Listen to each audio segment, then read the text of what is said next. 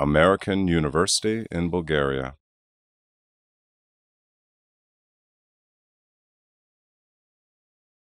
The lovely Professor Dannie Chalk. So I've been told I need to wear this because someone thinks I don't speak loudly enough. Obviously not a current student. I choose to believe this is a magic wand. All right. Hi, glad you all came to tonight's talk, which is on witchcraft in early modern England. I know usually these talks are fairly formal, you know, it's a nice researched paper, highly, highly academic. But the more I talk to people, the more I realize that what I personally take for granted about witchcraft in England, it's okay, come on. What I personally take for granted about witchcraft in England surprises a lot of people. So I've taken a bit of a step back, and we're just going to talk a little bit and share a little bit tonight about what witchcraft is, what witchcraft has been, and maybe what you might like witchcraft to be at the end of this evening. All right, so what is a witch? That's the first thing, and yes, I said witch with a W.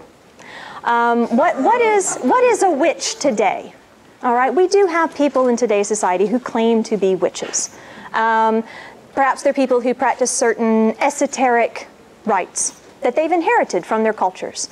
They may be people, some other modern witches.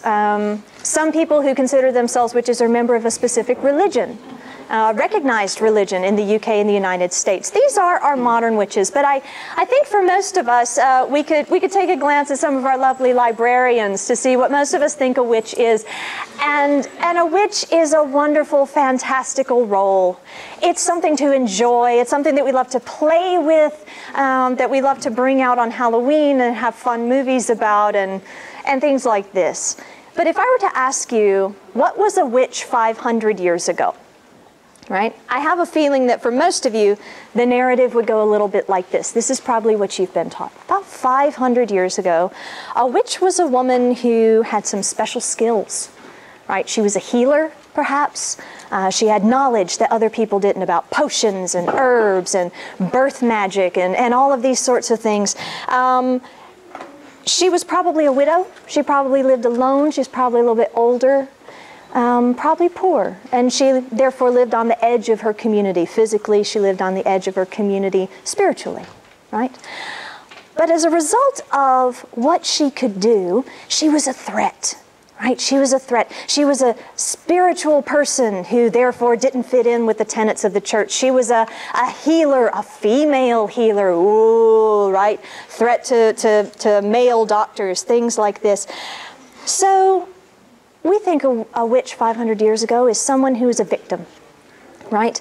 A victim of male persecution, and that these people who were threatened by her in their community got together, and they would decide to trump up some charges, right? Some crazy charges about how she could fly on a broom and made pacts with the devil and maybe ate some babies, you know, just for fun.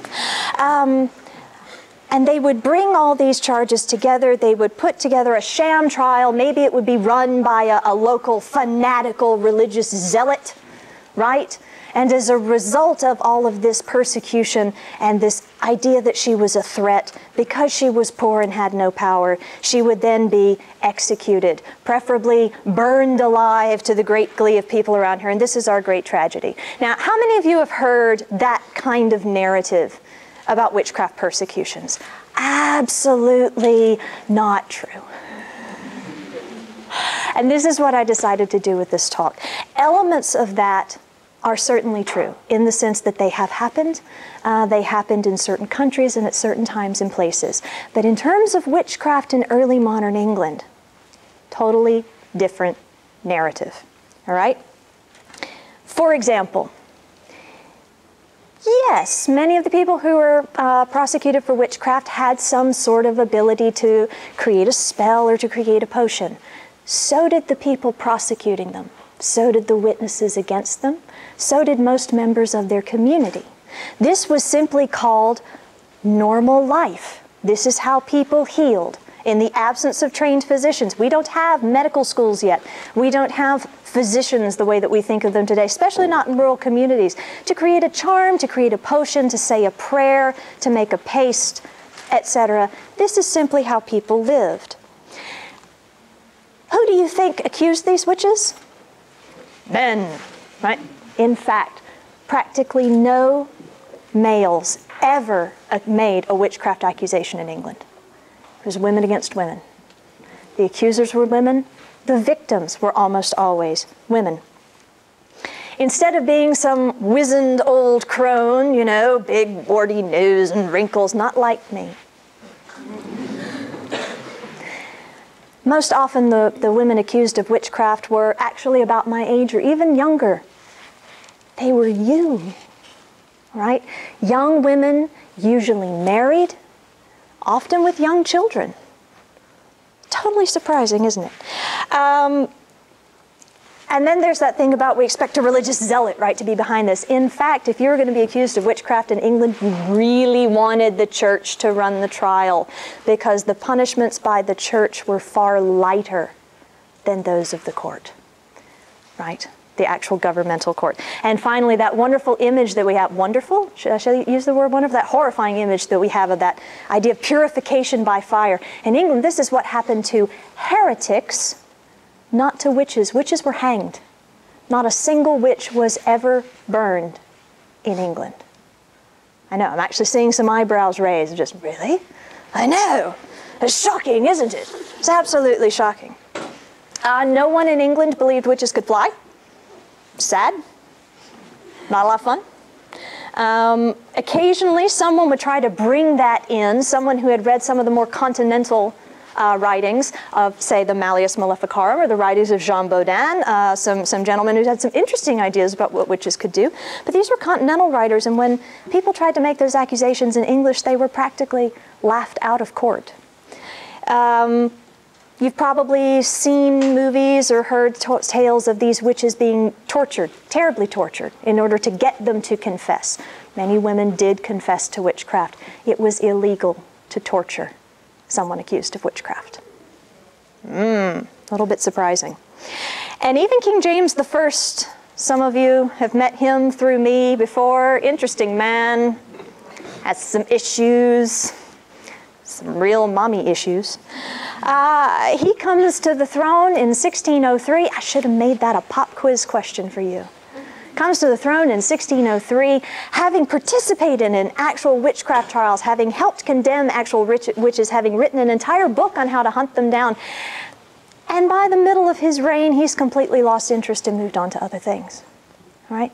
It's a completely different world of witchcraft in England. So these are not new facts. These are facts that we've had for a long time.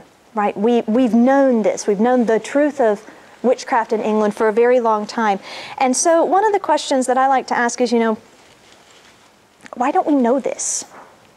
Why don't we know this? You should know this, right? These facts have been here for a long time.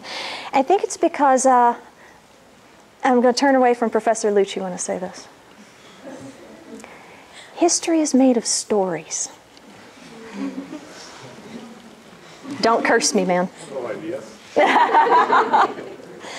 But for the common man, for all of us, for every day, right, who are not professional historians, history is made up of stories, right? We have certain stories that mean a great deal to us, and different stories mean more, and different stories mean different things to us at a different time. And the witch plays a vital role in these stories, especially now, especially from the late 20th century and into the 21st century, because the witch got all caught up in, you know my favorite word, feminism.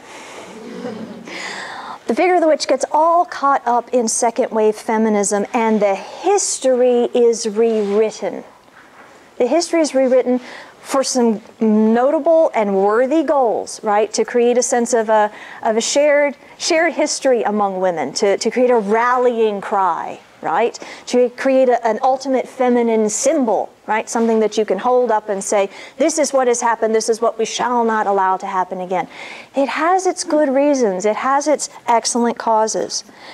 So I'm not going to try and undermine that story, right? Or any of our other stories. We don't think of witches this way today.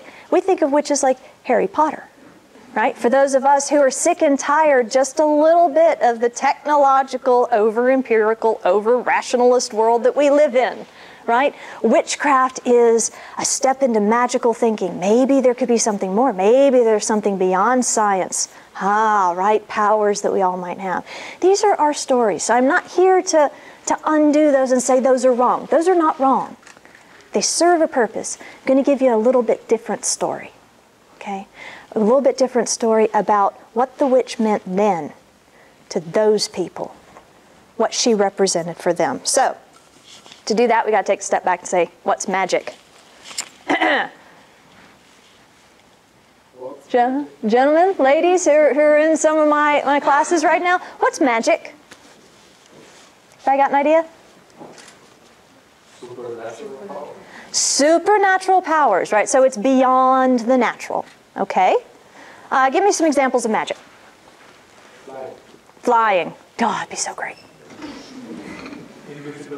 Invisibility. I can smell my DC and Marvel fans. Yeah. What? Heard one? Swords. There's my medieval club coming out. Some more. Astral projection. He's seen every episode of Charmed. It's another one. Time travel. Transmogrification. Absolutely. Mind reading. Teleportation. Foreshadow. Oh. More? Simple ones. Potions. Spells.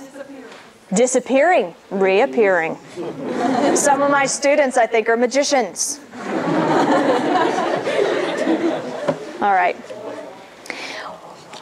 In the early modern period, magic exists, but it's not exactly what we think of today. It's not separate from science. It's not separate from the material world. All the things that we're talking about now exist beyond science and the rational, right? Right? Telekinesis, teleportation, transmogrifications, potions, spells, energies. They exist beyond the realms of science. Well, science, I hate to tell you, my budding scientists in the room, hadn't been invented yet in the early modern period. So it was a world of what we call magical thinking, all right? It's a world of magical thinking. It's a world in which the things that we think of as science, the natural world, natural processes, illnesses, plants, animals, all of that, and religion, which has its own magic of miracles and demonic possession and whatnot, right? And witchcraft and spells and potions, they're all wadded up together. You can't separate them out. Well, if that's magic then, what's a witch?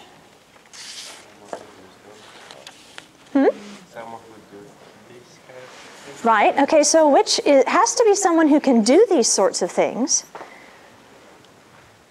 But so can everyone else, right? So can everyone else. So does everyone else in this period. So then, what's a witch? A privileged person. A woman, absolutely. I'm going to give you an example of a man who was accused of witchcraft, but it was, statistically, it was extremely rare. Even in the discussions at the time, the witch is always figured as feminine. Yeah. So be careful. That's right. I got one in the front here who's ready to take you down. Oh, sorry. You can wipe their minds. Magic. Okay. A witch was something that was as difficult for these people to pin down as it is for us right now. They didn't know either. And it remains a subject of debate for hundreds of years. No amount of biblical exegesis, no amount of preaching from the pulpit, no amount of philosophical and metaphysical considerations, no number of physical tests. They devised tests. Well, maybe you've heard of some of these. Maybe if we chuck them in the water and they don't float. Or maybe no, if they do float. Wait, which one?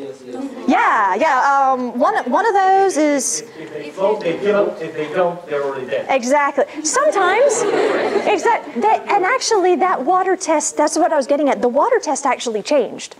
It would flip back and forth, right? Or maybe they'll go looking for a witch's teat. This is my personal favorite one. They would look for a mole, literally a mole, and they poke it with a pin, and if it didn't hurt, she's a witch. Maybe you've seen Monty Python, the Holy Grail.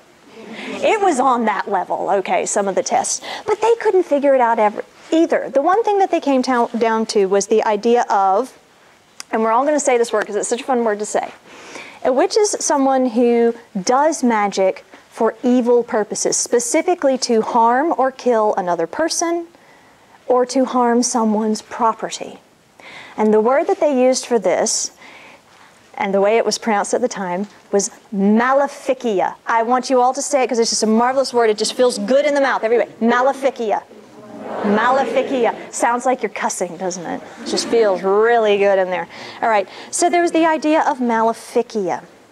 So let me give you an example of how difficult it might be in this period to decide whether someone is a witch. I'm going to talk to you about a dude. Just for you, man. You're talking about a dude. His name was John Walsh. All right, John Walsh. And he was brought to trial for practicing witchcraft in the 1560s. You're going to love this guy. He's what's known as a cunning man. Right? A cunning man or a cunning woman is someone who, yes, practiced these sorts of things with potions and healing herbs and spells and things like that, and was particularly good at it, made a little bit more money, right? Had a little bit of a specialization, right? This guy was particularly good at curing coughs. Real danger to the community, right? He was arraigned for witchcraft, and he was accused of maleficia. And he had the most marvelous defense because he was asked, one of the assumptions about doing maleficia was that, of course, since you're doing harm, you must be in league with Satan.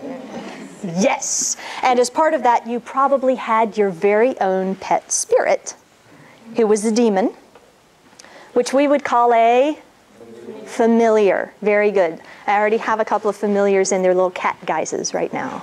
Makes me very happy. All right. So they said, do you have spirits that aid you in your healing? Yes, I do, he says. Well, then you must be a witch. Ah, no, he says. I cannot be a witch because the spirits that aid me are, in fact, not demons. They're fairies. And he went on to discuss his fairies. He has 3. They're very nice. One is white, one is green, one is black, and they run errands. And that's what they do for him. Now, there is a bit of magic even on top of the fairies, right? Well, how do you summon the fairies? Making sure they're not demonic. Well, I light a couple of candles in the shape of a cross. And I sprinkle a little frankincense and a little St. John's wort on them, and then they come and I tell them what errand I need, and then they go get me stuff and come back. He was released. Because fairies. Best witchcraft story in all of time. By the way, he did actually share that he understood witchcraft. He knew a lot about witchcraft. All right. He discussed the fact that, for example, that yes, witches have the ability to do great harm. And one of the other reasons he couldn't be a witch was because he said, if someone does great harm through magic, then they can never heal again, and I can still heal people. So it wasn't just the fairy defense. That's my personal favorite part. He was able to answer questions about how witches might use wax figures or clay figures in order to put curses on people, to cause them bodily harm. He even knew the most popular manifestation of a familiar. Take a guess. What were the 3 most popular animal forms of those evil spirits? Cats, dogs, Frogs. toads. See, some of your story gets to stay, and you get to go, yeah.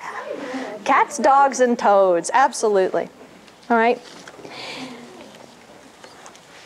So this guy, when he goes up for trial, he didn't go up for trial before anyone who had anything to do with the church, because in the early modern period, right, so 1500s, 1600s, early 1700s, prosecuting people for witchcraft in England wasn't actually done by the church very often.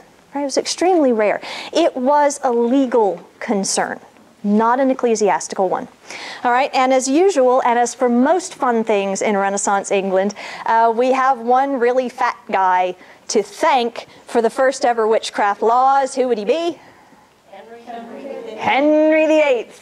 divorced, beheaded, died, divorced, beheaded, accidentally outlived him, right? But early in his reign, when he was quite active in the legal arena in 1512, he enacted the first ever witchcraft statute.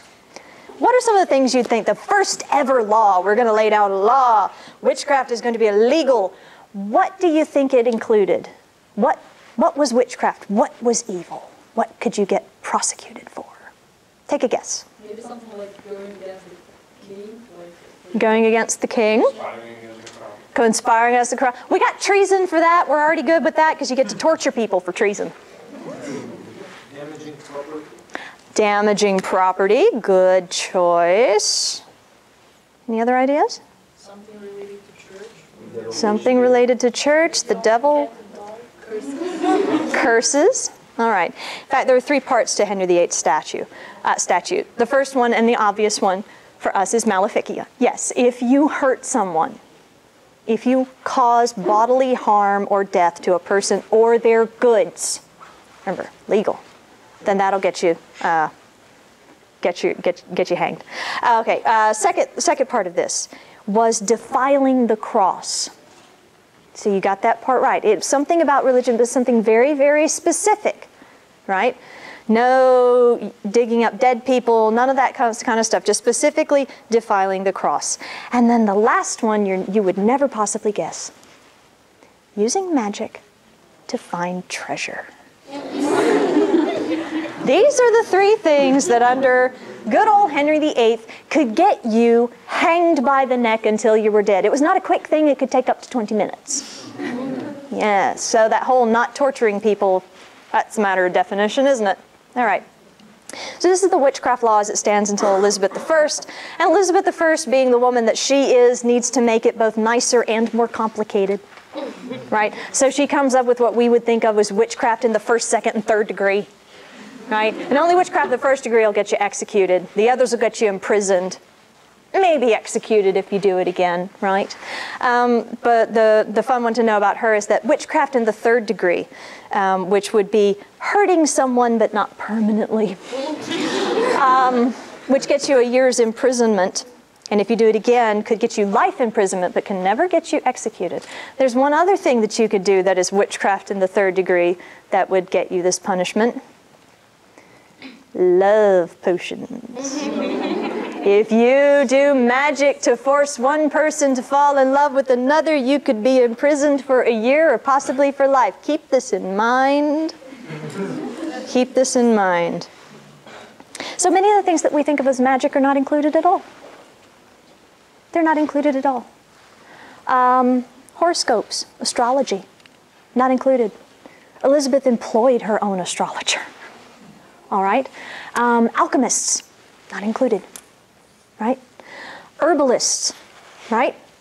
Creating charms. None of this stuff could actually get you accused of witchcraft unless you used it in order to actually hurt someone.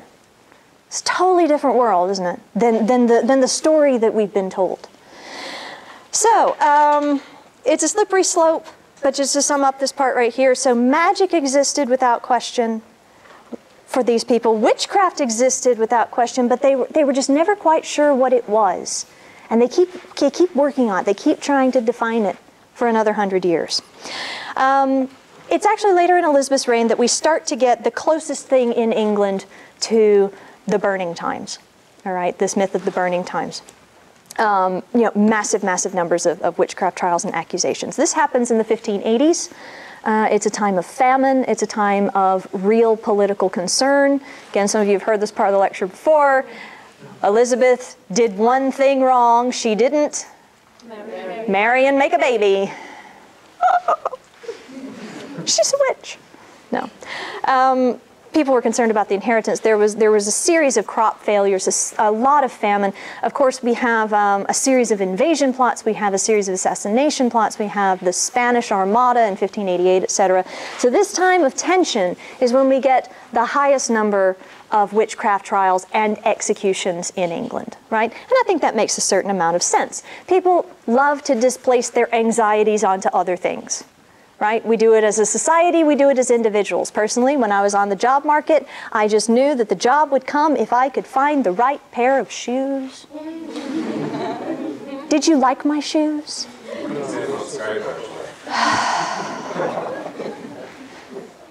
So then it was magic. I magicked you. Fantastic. All right.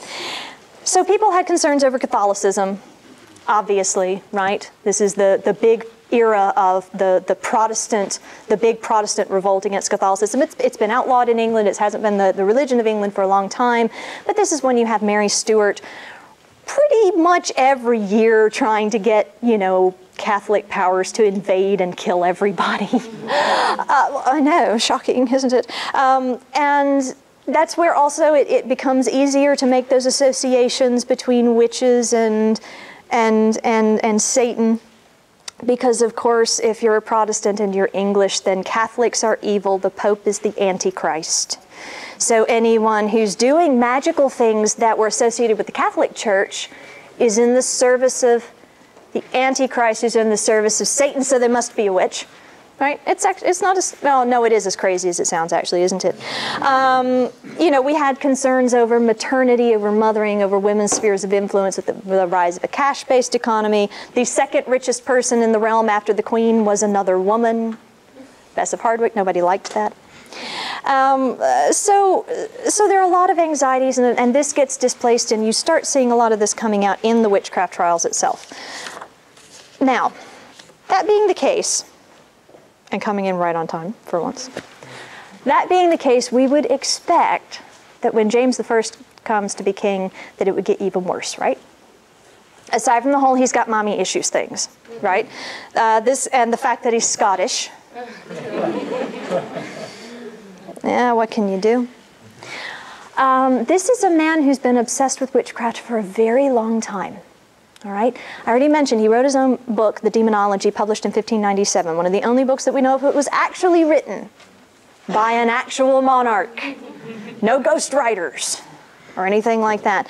But he had been involved in something else already. He had been involved in what were called the North Berwick witch trials. If you'd go to look that up, because the Brits are funny, it would look like Berwick. But the North Berwick witch trials in 1590.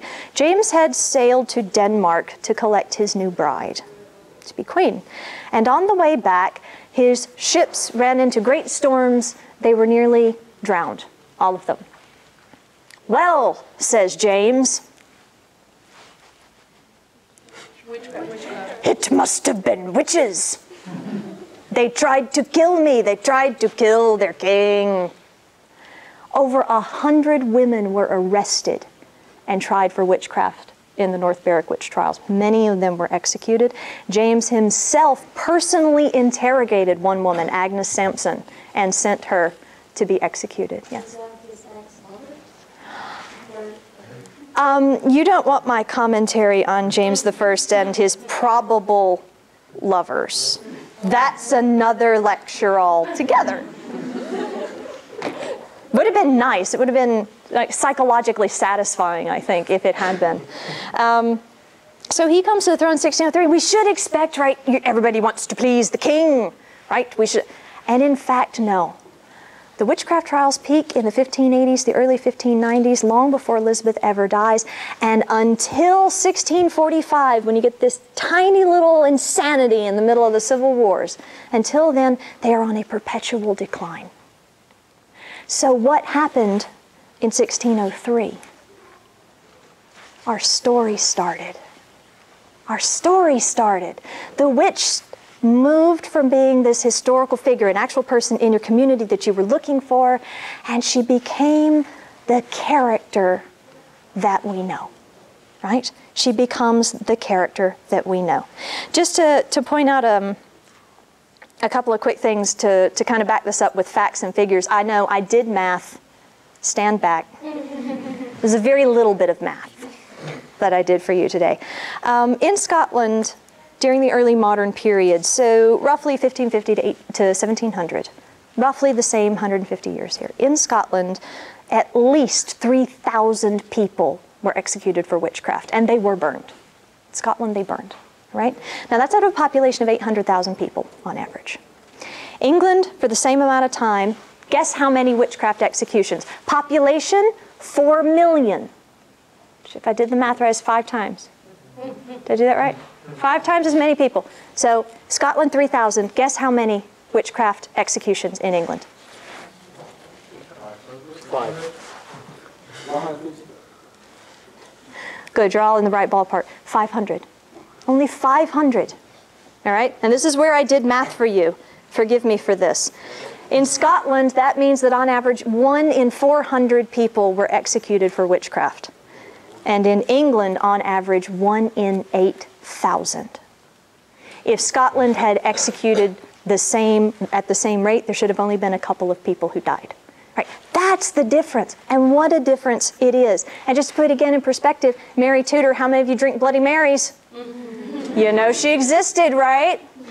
She was on the throne for 5 years. She burned more heretics in 5 years than England killed witches in 150. Yeah. Didn't expect that, did you? Did not. So it's at this point, oddly enough, when we would expect, rational people, we would expect these trials to really take off. You've got the support of the king. He's really into this. Come on, we think he wrote Macbeth to please the king, right? Instead, we get witches becoming these characters. And they come out in so many ways. We've got the Witch of Edmonton gets staged. We get Macbeth gets staged. We have all kinds of true testimonials. The few witchcraft trials that keep happening start to look like the story that we want. Yeah? They start to look like the story that we want. Here's a good example. In 1613, right, 2 years after the King James Bible is published, where he infamously insisted that the language be, "Thou shalt not suffer a witch to live," right? Good old James, right? We have a pamphlet called Witches Apprehended, in which a mother and her daughter are tried and executed for witchcraft. And here are the specific accusations: that they went and killed one of Master Enger's horses through magic, that they bewitched his servant and caused convulsions, they may have killed one of his sons, but most shockingly, they caused his pigs to commit both pig homicide and pig suicide. All right? And this is everything that we expect, right? Oh, swine's possessed by demons. That's really good and biblical. You know, harming the food supply, taking out the firstborn son. I mean, this is of epic and biblical proportions, is it not? And it is a mother who's passed on this evil to her daughter, and they're working together. Oh, the horror of this. And we have these again and again and again. Elizabeth Sawyer, tried in 1621. Her trial is so famous and so popular that it becomes its own play. If you take me in the spring, we're reading it. You'll have a great time. All right. We would like to think that with the 18th century and the coming of rationalism and science, and oh, my wonderful 18th century is here, my wonderful rational professor, Lucci. We would like to think that rationalism would have brought an end to witchcraft trials in England, even the few that were continuing. But sadly, I have to tell you that that's not true. 50 years after Isaac Newton, 50 years after the Royal Society was founded, after Isaac Newton had completed his greatest works on chemistry and optics, in 1716, we have what we hope was the last execution, full execution for witchcraft in England. And tragically, it's Mary Hicks and her 11-year-old daughter, Elizabeth, we think were possibly the last victims of a witchcraft trial in England. And they were accused, and I kid you not, because this is an 11-year-old, of pulling their stockings down to cause a storm. An 11-year-old was executed for rolling down her socks. All right? And this is after our wonderful enlightenment and rationalism and things, because our stories keep going. Our stories keep going. They don't stop with science, I'm sorry. You know, they don't stop with math. Our stories continue on. In fact, the witchcraft laws were not repealed until 1735, and then there was a new law instituted that simply made it illegal to claim to do magic at all. which then allowed England to persecute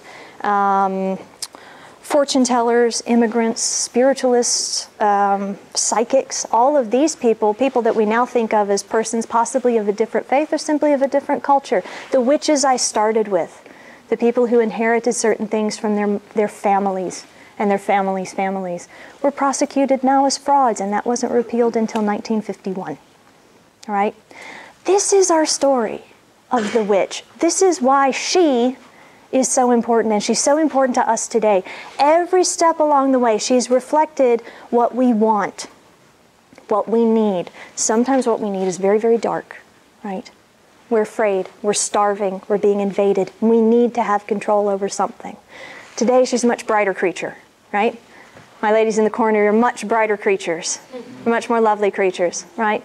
Because witches are now, to us, the idea of play and of joy, right? And of fancy, and the idea that maybe, just maybe, there's still something that we can't explain. Maybe there's just a little something beyond science. So I hope you've enjoyed this little travel in time through witchcraft, and thank you for being very good people and paying attention.